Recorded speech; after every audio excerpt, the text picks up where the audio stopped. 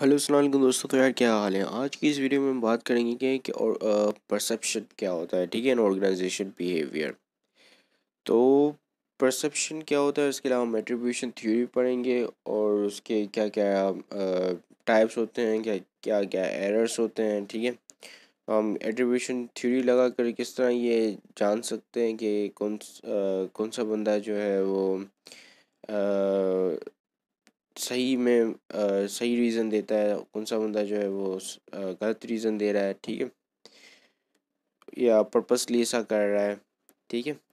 So perception क्या होता है, ठीक है। अगर मैं कहता हूँ कि परसेप्शन क्या है तो आपके दिमाग में क्या आता है, ठीक है। तो परसेप्शन बेसिकली, अगर मैं एक उर्दू में आपको वर्ड बताऊँ परसेप्शन का क्या मतलब है, तो perception is simply the point of view, या सिंपली आपका नज़रिया, ठीक है। आप किस तरह चीज़ों को देखते हैं, दैट इज़ योर परसेप्शन, ठीक है।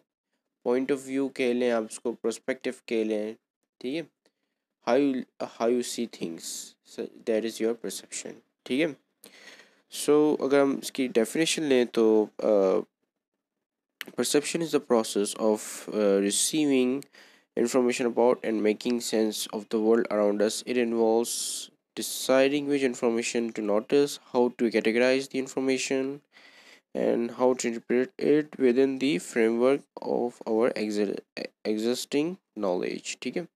So perception is about is the process, basically is the process. ये एक process है क्या इन्फॉर्मेशन रिसीव करने का। हम इसमें क्या करते हैं, हम इन्फॉर्मेशन रिसीव करते हैं और उस इन्फॉर्मेशन से हम सेंस बनाते हैं इन्वायरमेंट का, जो क्या है चीज़ें हमारे आसपास है, ठीक है। हम उनको देखते हैं, ठीक है, कोई इन्फॉर्मेशन रिसीव करते हैं, हम उन्हें देखते हैं और फिर हम उनके बारे में अपना एक पॉइंट ऑफ व्यू जनरेट करते हैं, ठीक है।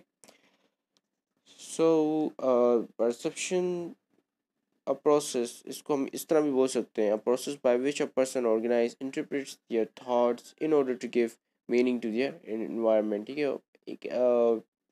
एक ऐसा प्रोसेस जिसमें एक बंदा अपने जो थॉट्स हैं, जो उसके जो थॉट्स आते हैं या वो जो समझ रहा है उसको ऑर्गेनाइज करता है ताकि वो मीनिंग निकाल सके अपने सराउंडिंग्स का, ठीक है। People behave is based on their perception of what reality is and not on reality itself. ये परसेप्शन हमेशा एक बंदे का परसेप्शन हमेशा ये चीज़ इसी चीज़ पे बिलीफ रखता है कि क्या रियलिटी है, ठीक है। वो जो समझता है वो रियलिटी होती है, ठीक है। ये रहा। Now you can see the perception is consensually and unconsciously involves searching for obtaining the processed information to mind in a attempt to make sense of the world, ठीक है। That is another definition। और इसकी एक और definition ये रही आपके पास, जो मैंने आपको अभी अभी जिसके थ्रू मैंने आपको अभी भी एक्सप्लेन किया था, process by which the people select organise interprets and respond to the information from the world around them, ठीक है। अब इंसान बंदा वही सोचता है जो जो रियलिटी होती है। बंदा वो जिस चीज़ को, मतलब जिस चीज़ के बारे में परसेप्शन अपना क्रिएट करता है वही चीज़ रियलिटी होती है, ठीक है। और चाहे वो हकीकत में रियलिटी ना हो, लेकिन उसके लिए, उस बंदे के लिए वही चीज़ रियलिटी होती है, ठीक है। अब अब हम बात करते हैं कि कौन सी चीज़ें जो परसेप्शन को इन्फ्लुएंस करती है। व्हाट थिंग्स या what factors influences our perceptions और क्रिएट्स आवर परसेप्शंस, ठीक है। सबसे पहले तो हमारे पास है यहाँ पर सिचुएशन फैक्टर्स, ठीक है। जो सिचुएशंस पे डिपेंड करते हैं, जैसे टाइम, वर्क सेटिंग, ठीक है। टाइम हो गया, वर्क सेटिंग और सोशल सेटिंग, ठीक है। अब ये किस तरह परसेप्शन पे अफेक्ट करेंगी, ठीक है। अब कितना टाइम लेते हैं एक परसेप्शन को बिल्डअप करने के लिए, ठीक है। वर्क सेटिंग क्या है, जहाँ पे हमारी जो वर्क प्लेस है वहाँ पे हम कौन सा काम कर रहे हैं, ठीक है। अगर फॉर एग्जांपल अगर एक बंदा है जो जो FIA में काम करता है, ठीक है, फेडरल इन्वेस्टिगेशन एजेंसी में।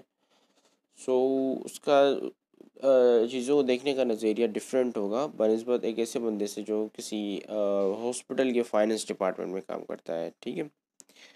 ये और यहाँ पर हमारे दूसरे फैक्टर्स आ गए हैं, जैसे फैक्टर्स इन परसीवर्स, ठीक है, फैक्टर्स इन परसीवर्स। अब परसीवर्स आपको कहते हैं, ठीक है, एक बंदे को, मतलब कोई भी पर्सन को एक परसीवर कहते हैं, ठीक है। परसीवर्स यानी कि आपके खुद के करेक्टरिस्टिक, जैसे आपका एटीट्यूड कैसा है, ठीक है, आपकी क्या क्या मोटिव्स हैं, क्या क्या इंटरेस्ट है, क्या एक्सपीरियंस है, उनके बेसिस पे भी आप अपना परसेप्शन जनरेट करते हो, ठीक है। तीसरा है आपका फैक्टर्स इन द टारगेट, ठीक है, फैक्टर्स इन द टारगेट, जिसमें आपका मोटिव, साउंड, साइज, बैकग्राउंड, ठीक है। अगर वो बंदा जिस बैकग्राउंड से रिलेटिव करता है तो आप उस बंदे के जो है अगेंस्ट इस तरह का परसेप्शन क्रिएट करते हो। जैसे फॉर एग्जांपल एक बंदा है, वो उसका जो बैकग्राउंड है वो काफ़ी मतलब अच्छा है, वो काफ़ी एजुकेटेड है, तो आपको उसके बारे में ऐसा परसेप्शन, आप उसके बारे में अच्छा ही सोचोगे, ठीक है। आप उसका आपका नज़रिया उसके बारे में अच्छा होगा, आप यही कहोगे कि वो वेल एजुकेटेड है, ठीक है। So that is these are the three factors that create our perception, ठीक है। अब यहाँ पर मैंने दो पिक्चर्स यहाँ पर डाली हुई हैं, एक ये वाली पिक्चर है और एक दूसरी ये वाली पिक्चर है, ठीक है।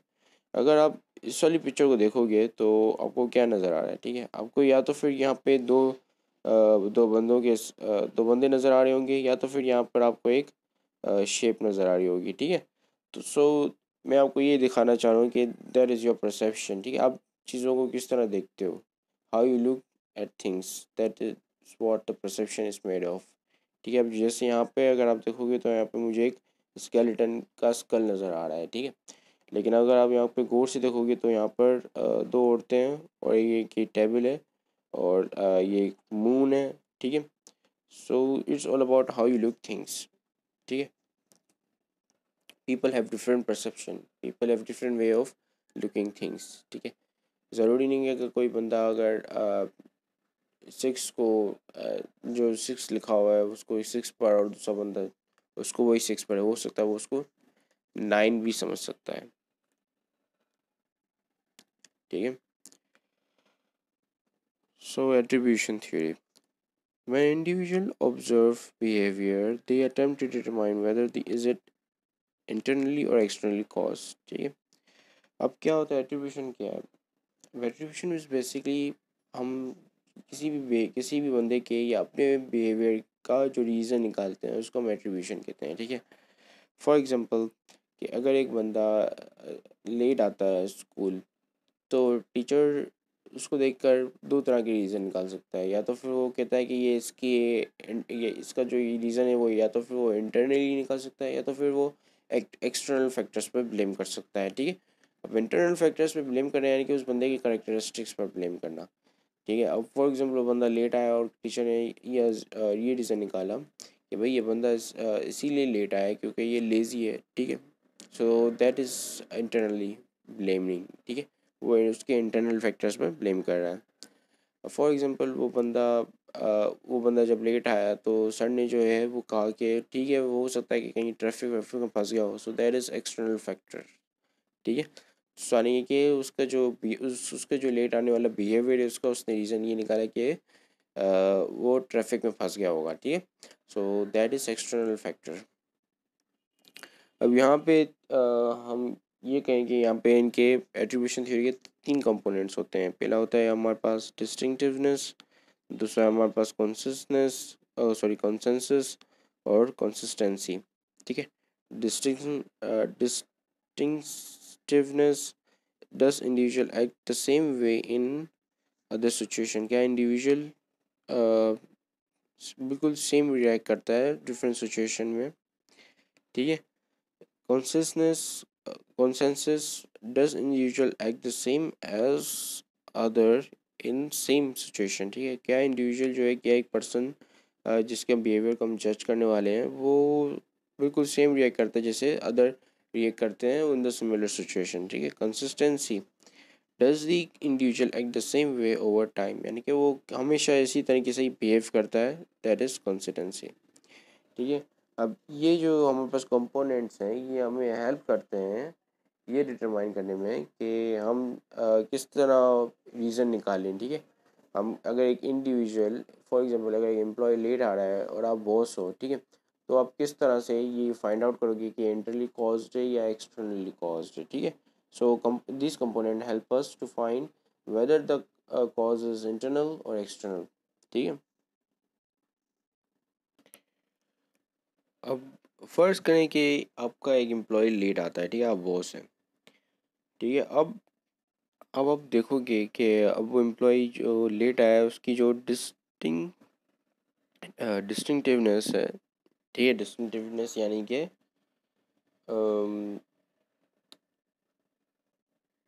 डिफरेंट बिहेवियर पे वो डिफरेंट बिहेवियर करता है उसका डिफरेंट सिचुएशन पे, ठीक है, यानी कि वो डिफरेंटली बिहेव करता है डिफरेंट सिचुएशन पे।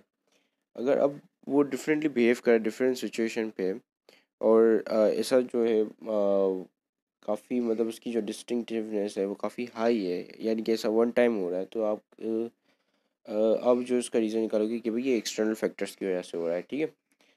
अब अगर वो लो है, मतलब काफ़ी बहुत दफ़ा ऐसा करता है, ठीक है, सो उसका जो आप रीज़न निकालोगे वो इंटरनल फैक्टर्स पे निकालोगे, ठीक है, यानी कि वो डिफरेंट सिचुएशन पे डिफरेंटली रिएक्ट, डिफरेंट बिहेवियर उसका जो डिफरेंट सिचुएशन पे है वो काफ़ी लो है, मतलब कि वो उसका जो बिहेवियर वो थोड़ा बहुत सेम होता है, ठीक है, इन डिफरेंट सिचुएशन पे। अगर डिस्टिंक्टिवनेस की का जो लेवल अगर हम लो कर दें तो इसका मतलब कि आप इसको जो है वो इंटरनल फैक्टर्स पे ब्लेम कर सकते हो, ठीक है। अब है कॉन्सेंसस, ठीक है। कॉन्सेंसस का क्या मतलब था? कॉन्सेंसस का मतलब था respond in the same way as others in the same situation, ठीक है, मतलब एक सेम सिचुएशन पे दूसरों की तरह रिस्पॉन्स करना है, जैसे दूसरों ने रिस्पॉन्स किया वैसा ही उस बंदे ने भी रिस्पॉन्स किया है, ठीक है। तो अगर उस कॉन्सेंसस का जो लेवल है वो हाई है, यानी कि जब एवरीवन, जब सब कम जब सब लोग लेट आए तभी वो भी लेट आया, ठीक है, तो इसका मतलब है कि एक्सटर्नल कॉज है, ठीक है, ट्रैफिक था तभी सब लेट आए तो इसकी वजह से वो बंदा भी लेट आया। अगर कॉन्सेंसस का लेवल लो है, यानी कि कॉन्सेंसस का मतलब था कि वो बंदा दूसरों की तरह एक्ट करता है इन द सेम सिचुएशन, ठीक है, यानी कि इन द सेम सिचुएशन उसने दूसरों की तरह एक्ट नहीं किया, या ये कह लें कि वो हर दफ़ा हर दफ़ा मतलब इस तरह नहीं करता, दूसरों की तरह एक्ट नहीं करता है, ठीक है, इन द सेम सिचुएशन। तो यानी कि कॉन्सेंसस का लेवल लो हुआ, ठीक है। तो अगर लेवल लो है तो आप उसको जो है इंटरनल उनके इंटरनल फैक्टर्स पे ब्लेम करोगे, ठीक है। अब आखिरी में आता है कंसिस्टेंसी, ठीक है। कंसिस्टेंसी का अगर लेवल हाई है, यानी कि वो बंदा जो है वो हर सिचुएशन में मतलब सेम तरह का रिस्पॉन्ड करता है, उसका बिहेवियर सेम है लंबे अरसे तक, over a period of time, या बार बार वो एक ही तरह बार बार वो लेट आता है, हमेशा लेट आता है। सो आप उसको उसके इंटरनल फैक्टर्स में ब्लेम करोगे, ठीक है, यानी कि वो बंदा सुस्त है, लेज़ी है, ठीक है, जिसकी वजह से वो लेट आता है। अगर उसका कंसिस्टेंसी का लेवल लो है, यानी कि वो बार बार ऐसा नहीं करता, वो एक दो दफ़ा ऐसा हो जाता है, तो इसका मतलब कि वो एक्सटर्नल फैक्टर्स की वजह से ऐसा हुआ है, ठीक है, या तो फिर अलार्म नहीं बजा, या तो फिर वो ट्रैफिक में फंस गया, ठीक है। अब हम यहाँ पे कुछ एरर्स पढ़ेंगे, ठीक है। Fundamental attribution errors, the tendency to underestimate the influence of external factors and overestimate the influence of internal factor when making judgment about the behavior of others, ठीक है। फंडामेंटल एट्रीब्यूशन एरर्स क्या होता है? Fundamental attribution errors जब हम directly एक बंदे के इंटरनल फैक्टर के ऊपर ब्लेम कर देते हैं, ठीक है, और हम ये अज्यूम करते हैं कि वो जाहिर सी बात है एक्सटर्नल फैक्टर्स अवॉइड भी तो कर सकता है, जैसे अगर वो ट्रैफिक को अवॉइड इस तरह कर सकता है कि घर से जल्दी निकले, ठीक है, तो वो एक्सटर्नल फैक्टर्स को अपने आप को नुकसान पहुंचाने से अवॉइड कर सकता है, ठीक है। सो पहला एरर तो हमारा ये हो गया। दूसरा है हमारे पास सेल्फ सर्विंग बायासेस, ठीक है।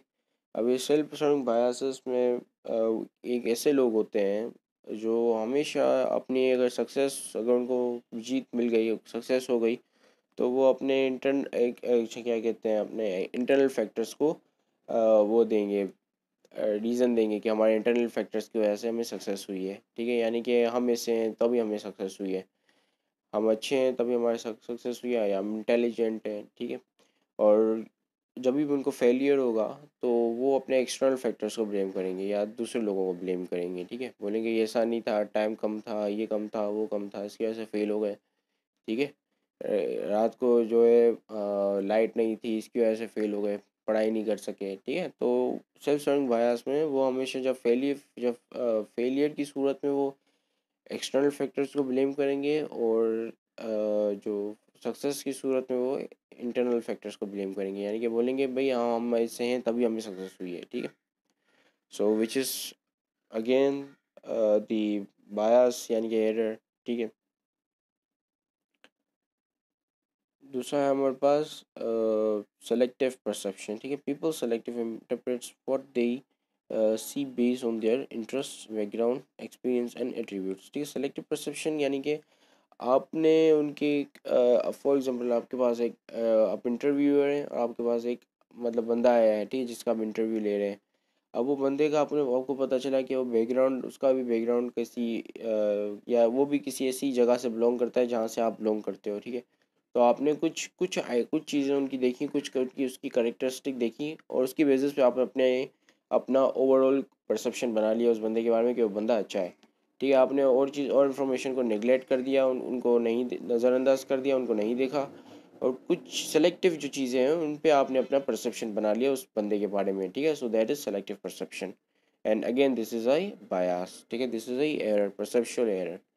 ठीक है, दूसरा है हमारे पास हेलो अफेक्ट। ठीक है, hello affect, drawing a general perception about an individual based on single characteristic.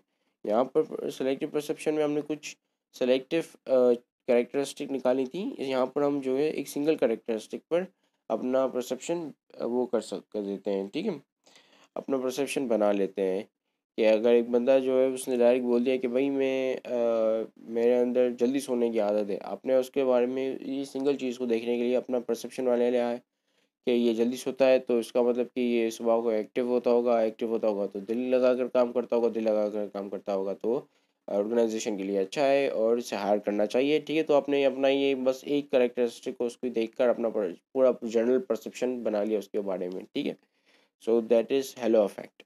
और दूसरा हमारे पास कॉन्ट्रास्ट अफेक्ट। ठीक है, a person evaluation is affected by comparison with other individual recently encountered. ठीक है, अब फॉर एग्जांपल एक इंटरव्यूअर आया, आप एक इंटरव्यूअर, और आपके पास एक बंदा आया इंटरव्यू के लिए। ठीक है, आपने उस बंदे का इंटरव्यू लिया, उसके बाद उसको छोड़ दिया। ठीक है, अब दूसरा बंदा आया, तो दूसरा बंदे की जब आपने क्वालिटीज़ या करेक्टरिस्टिक जानोगे तो उसको अपने पहले वाले बंदे से कंपेयर करोगे कि भाई इसमें ये चीज़ें उसमें थी।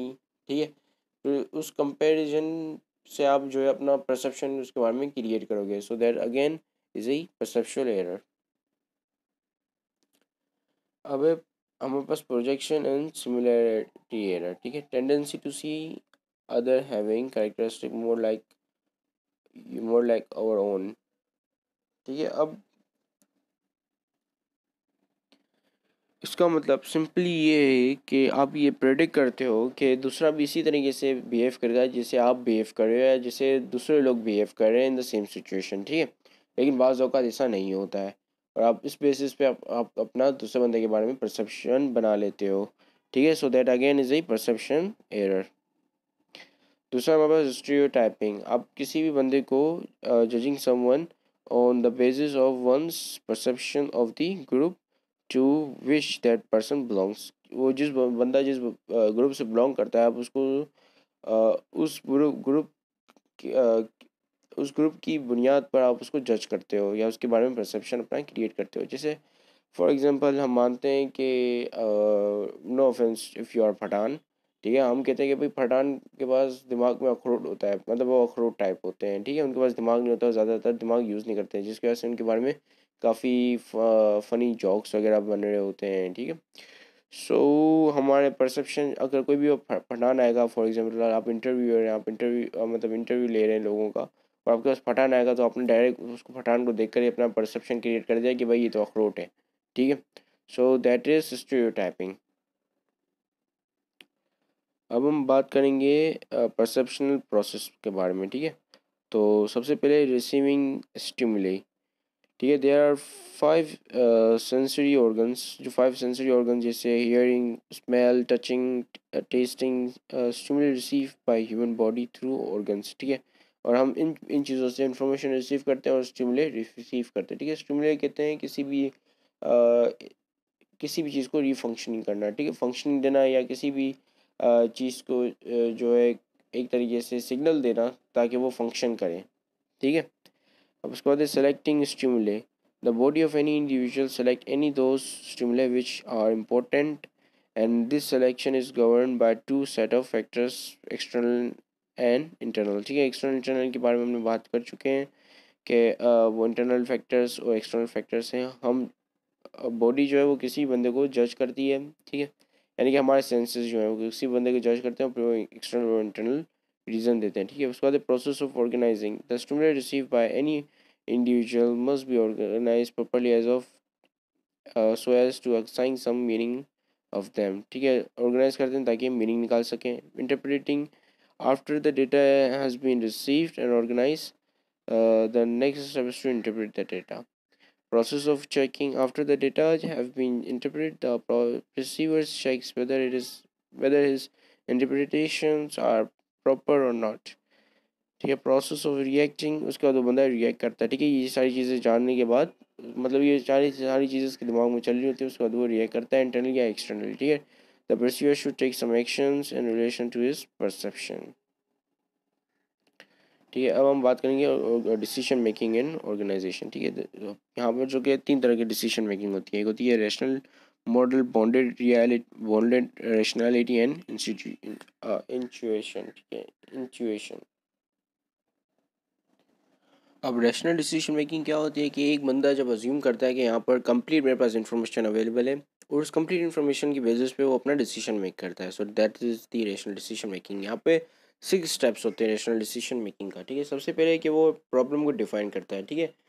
और दूसरा ये कि वो अपने आइडेंटिफाई करता है अपने डिसीजन क्राइटेरिया, इसके मैं क्या क्या डिसीजन ले सकता हूँ इस प्रॉब्लम को सॉल्व करने के लिए, ठीक है।